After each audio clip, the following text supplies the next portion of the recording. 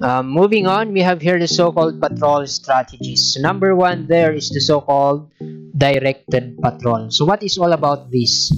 So it says here a strategy in which patrol officers are involved in designing and implementing the patrol activities. Okay, so take note of this one. Okay, patrol officers are involved in designing and implementing patrol activities on the basis of analysis on specific community problems. So directed patrol, it is a strategy which is focused mainly on the community problems. Okay, so they deal, okay, directed or directly on the community problems. So yun yung main focus nila while they are going to conduct patrol. Okay, so that is for directed patrol. So just take note of it. They are focused on community problems or to solve. Okay, they conduct problem to solve the community problems. Okay, that is for the directed patrol. And we have here also the so-called interactive patrol. So a strategy, it is similar. Okay, it has similarity or it's similar to directed patrol. So parehas, it is directed to the common problem or the, let's say, the determined problem in the community. Pero ang pinagkaiba niya lang dyan, it put emphasis on police-citizen interaction. Okay? So with that, parang combination or parang mas na-enhance or nadagdagan pa, okay, yung purpose nila. So not only in dealing with in dealing with the community problem that was determined, but also, okay, it put emphasis on police-citizen interaction or yung tinatawag natin na police-community relation, okay, or building good rapport with the citizens, okay, or with the community. Okay, and then input is sought in resolving patrol problems. Okay, so it also includes dito, it also involves in interactive patrol, it might also includes the participation of the citizen in solving the problems. Okay, especially the barangay. Okay, so that is for the interactive patrol, and not only the barangay, pero pinaka-main din talaga, pinaka-importante is yung mga residents din. Okay, so hindi sa lahat ng pagkakataon barangay ang nakakaalam. Minsan merong alam ang residents na hindi alam ng barangay na nangyayari. So it's very important also to create interaction with them. Okay, so that is the difference between directed and interactive patrol. And then we have here now another strategy, the so-called community-oriented policing. So it says in here under community-oriented policing, individual beat officers become, okay, the focal point in identifying problems peculiar to his or her beat and in developing solutions. So it is giving the responsibility, okay, the individual beat officer or yung assigned na police officer talaga dun sa area, okay, the responsibility is given to him, okay, or siya yung mananagot kung ano yung nangyayari dun sa area or area assigned to him, okay, dun sa beat assigned to him. Okay, and then it stresses the accountability of the individual patrol officer. So it seeks na yung patrol officer with that bearing in his mind na responsibility niya yung assigned beat niya kung ano yung nangyayari doon. Then with that, it might or can develop or it could be act as pressure maybe, okay, or it could seeks to develop the in the patrol officer a greater sense, okay, of commitment to duties and responsibilities. So ikaw, na-assign ka sa area na yon, gugustuhin mo ba na may mangyayari doon? Since alam mo naman sa sarili mo na kapag may nangyari sa lugar mo, hindi maganda yung nangyari sa assigned beat mo, okay, with that, ikaw yung mananagot, kasalanan, parang ikaw yung masisisi kung bakit nangyayari yung ganon doon sa area. So with that, parang merong pressure or may encourage ka, ma-develop sa ulo mo, may inculcate sa ulo mo, sa isipan mo, na dapat gawin mo yung kaya mo in order to avoid those circumstances na merong mangyari dun sa area mo. So that is that is being emphasized here in community-oriented policing. Okay, and then with that, we have here also the decoy patrol. Okay, so usually it is a principal tactics which are blending, that are blending, okay, and decoy, in which patrol personnel are deployed in specific high crime areas in discreet disguises. So usually use of unmarked vehicles, okay, in an effort to blend in into their surroundings in the expectation of observing crime in progress. Just like also hindi sila in uniform. So purpose of this decoy patrol is more on arrest or crime apprehension, criminal apprehension. And the next one we have here the so-called aggressive patrol. So it puts emphasis on positive, okay, target-oriented activities by the patrol officer. Okay, so dito sa aggressive patrol, okay, it is commonly this is the assignment or deploying of those patrol officers doon sa selected area. Okay, anong selected area? Okay, doon sa area na napakaraming nangyayaring krimen or napakataas yung crime rate. So doon ide-deploy lahat, okay? Or halos mas dadagdagan pa yung deployment doon or yung naka-deploy na mga police officers doon sa area na yun. So that is a form of aggressive patrol. So mas dadagdagan mo pa yung manpower basing doon sa area. It's because it has a high risk, okay, or it has a high crime rate. So that could be your basis, or that could be a way wherein you will be applying the so-called aggressive patrol strategy.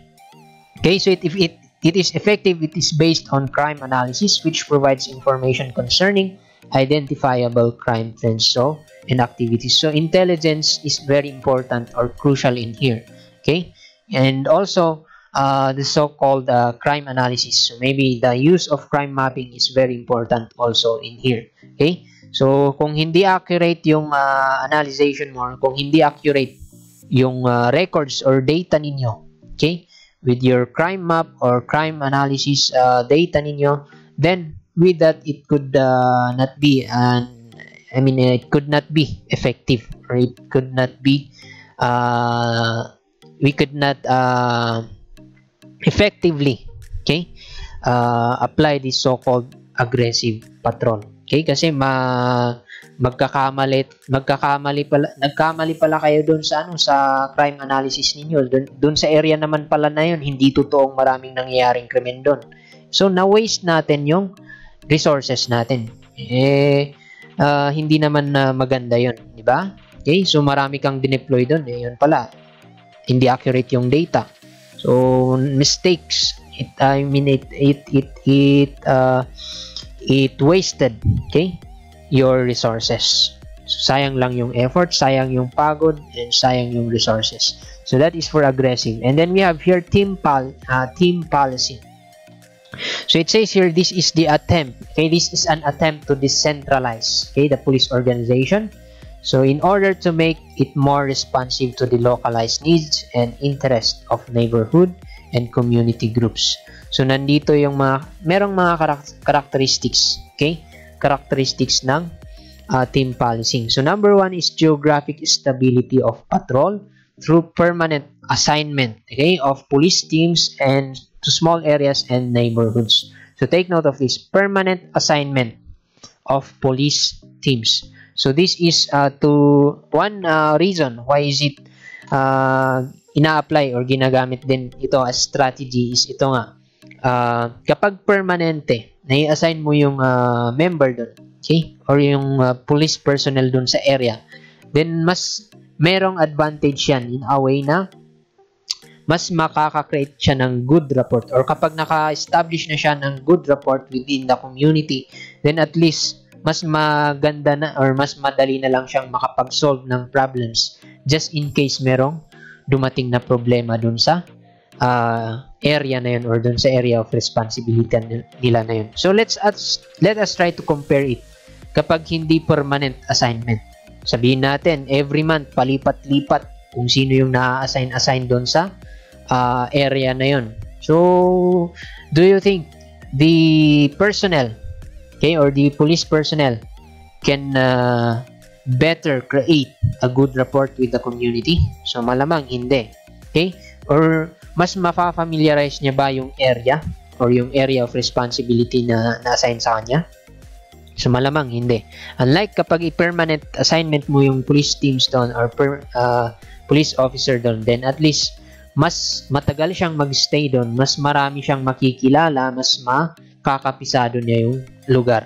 So that is one of the characteristics or good characteristics of team policing. Aside from that, maximum communication, interaction, and coordination among team members, okay, fostered through the practice of working together to solve common problems. Okay, so involved na dyan yung different unit ng PNP, okay, or different offices ng PNP. So nandyan na dapat, okay, communication between the regional office of the PNP, communication between the other municipal police station. So no man is island kumbaga rin sa PNP. So it's very important, especially in solving cases na involve ang several places, okay, or it is committed in different places or different municipalities. So mas madadali yung apprehension ng certain person or detection ng criminals, okay, with that coordination or interaction with the other team members or yung team members na tinutukoy, syempre yung other police stations, other unit, and others.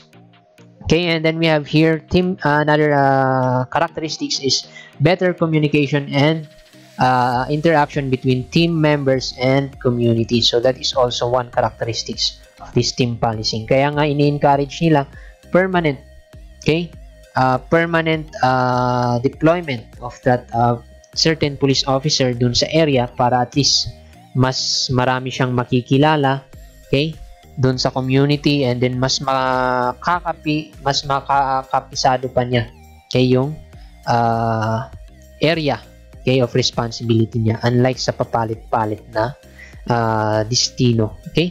So they can't be that as effective in that way kung ganon. So anyway, that is for the team policing strategy. Number 4 is different styles of management, okay, supervision and decision making, which emphasize, okay, ito, involvement and participation of individual team members. So hindi lang ang nagde-decide dito is yung head, okay, or yung chief of police. So hindi lang yon. So dito sa team policing, there is the involvement and participation of individual team members or yung mga patrollers din, okay, so in making decisions which affect the operations of the team. Okay, so there should be coordination or communication with the team members, okay, from the patrol supervisor with the patrollers, and aside from that, coordination with other offices also involved. Okay, and then that is for the team policing strategy. Now we have here the so-called integrated patrol system, or in other words, they say as the IPS. So it is said to be it is a proactive crime prevention measure. Okay, it says here, having key components like patrol officers who are tasked to actions to prevent the occurrence of crime based on the crime clock and crime map. Okay, so one of the bases in here in applying this so-called integrated patrol system is this one, crime clock and crime map. Okay, so simply the application of crime analysis again in here. So by the word integrated patrol, okay, integrated, nandyan na yung it involves several groups or it involves several units, okay. So we are going to have it here on our next slide kung ano ba, sino ba yung involved dito sa integrated patrol system na ito. So anyway, as to the purpose, it seeks to deter or engage the criminals, okay, before they undertake their various activities. So thus eliminating the elements of opportunity. So more on preventive measure ang integrated patrol system. So ensures also that deployment of patrollers are being done where they matter most. So as we have said a while ago, based on crime clock, okay, kung kailan meron yung peak hours kung saan maraming nangyayaring krimen. So that is being analyzed. And then crime map, so kung saang lugar mas maraming krimen ang nangyayari. So this is also being considered in this integrated patrol system. So with that, kaya nasabi dito, where they matter most. So i-deploy natin yung patrollers natin in a place kung saan mas kinakailangan. Okay? And then we have here, IPS ensures that efforts and resources of all security forces are present on the ground are being integrated and harnessed in the system. Okay? And this one, okay, the three components, okay, the components of the integrated patrol system. So meron tayo yung tinatawag na fixed components. So ano yung tinatawag natin na fixed components? So nandyan, it includes the police station, police community precincts. So parang substations itong police community precincts, especially on those area na masyadong malawak like Bacoor or some municipalities. Sabihin natin municipality of ano ba ang mga munisipyo dito? So let's say here in the city of Bacoor, so it is composed of several precincts, or it is composed of different substations. So hindi isa lang yung police station nila, so napakarami. Or in other words, in some municipalities, they call those substations as police community precincts, okay, or PCP. Kaya in some places meron yung tinatawag nila na PCP1, PCP2, PCP3, okay, or meron yung police station 1, police station 2, station 3, mga ganun. So that is because of this so-called integrated patrol system. Okay? And then fixed components. Okay? So aside from merong PCP precincts, so merong main police station, merong PCP or substations, meron ding traffic post. Okay? So that is purposely for those assigned in traffic. Okay? And then tourist protection units, so meron din dapat yan. Aside from that, we have here also the field offices of the national support units, and then we have here also the regional public safety battalions and provincial public safety committee. So I mean company and company headquarters. Okay, and then forward bases, headquarters, and detachments are friendly forces and allied units involved in the security and in the maintenance of peace. Okay, so with that, those are considered as fixed components, yung mga yun, yung mga police stations natin and others. Aside from that, the second component is the so-called patrol components. So syempre, ito yung mga na-assign sa foot patrol, mobile, waterborne, airborne, mounted, and other kinds of patrol being done by the police and other security forces. So anyway, this so-called mounted patrol is also known as the horse patrol. Okay, horse patrol, it is commonly used also on those areas na hindi applicable ang bike, hindi applicable ang mobile, okay, or automobile, hindi applicable ang motorcycle. So just like sa mga beaches, sa mga parks, mounted patrol is also applicable, or sometimes it can be used also for crowd control. Okay, and with that, those are considered as under patrol components of the IPS. Okay, and then aside from that, we have here the auxiliary components. So by the word integrated na sinabi ko kanina, it composed of several groups. So nandyan na, papasok na dito yung BPATs natin. Okay, or in other words, the barangay tanods or the barangay peacekeeping action team. Okay, and then nandyan din public safety offices of the LGUs, private security agencies, and non-government organizations and other force multipliers. Okay, so those are some of the, those are the three components of the IPS. So please take note of those. So as to show you the diagram of it, how does the IPS works. So nandito, okay, so it is composed of the three. So nandyan yung fixed components. So they should maintain, okay, this arrow maintain, or this arrow represents the coordination between these three components. Okay, that could, that is for that is in the conduct of the patrol operations, or to maintain or to make sure, as it said a while ago, to ensure that it is being utilized well. Okay, the resources is being utilized well. So that is for effective patrol operations. So this is the so-called integrated patrol system. police visibility of the PNP. And then we have here the Tactical Operations Center. So what is the role of the Tactical Operations Center? So this is very important, or they have crucial role in information dissemination between the team members or the team. Okay, between the patrol supervisor, the main station, okay, between the other force multipliers. So nandyan yung Tactical Operations Center, which serve as the nerve center, okay, or parang connectors, okay, just like sa nerve functioning or ng ating body, di ba? It is composed of several nerves that serve signals on what should be made or what should be performed by the organs, or what by the other parts of the body. Okay, so in order for all components to be fully integrated, take note, 24/7. So it should be available 24/7 because they have the crucial rule. So they link the police station and its various units and patrol officers, as I've said a while ago. So it's from provincial, city, district, and other auxiliary components. So that is the role of the Tactical Operations Center, or the TOC.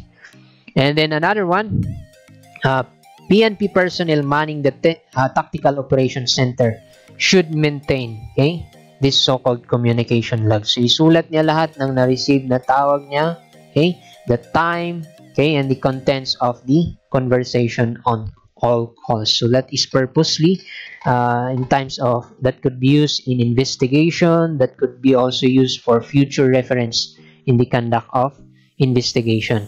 So that is very important. That should be considered by the Tactical Operations Center operator.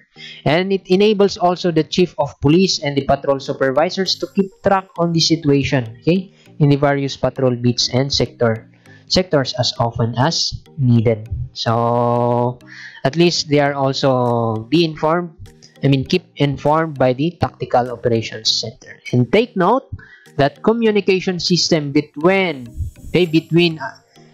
and among police stations with the police provincial, okay, office, and then the city police office and police districts is vital.